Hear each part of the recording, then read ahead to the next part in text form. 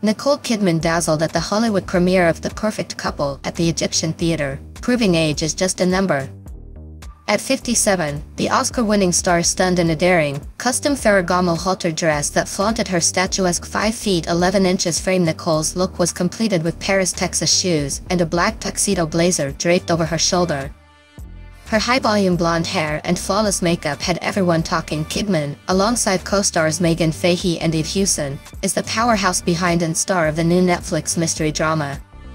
The Perfect Couple is set to premiere this Thursday and promises an intriguing twist on classic whodunits. Nicole's on-screen husband, Liev Schreiber, was also there, looking sharp in a black suit and white shirt.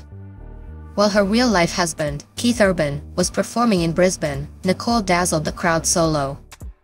From her family to her fantastic career, Nicole Kidman continues to captivate and inspire.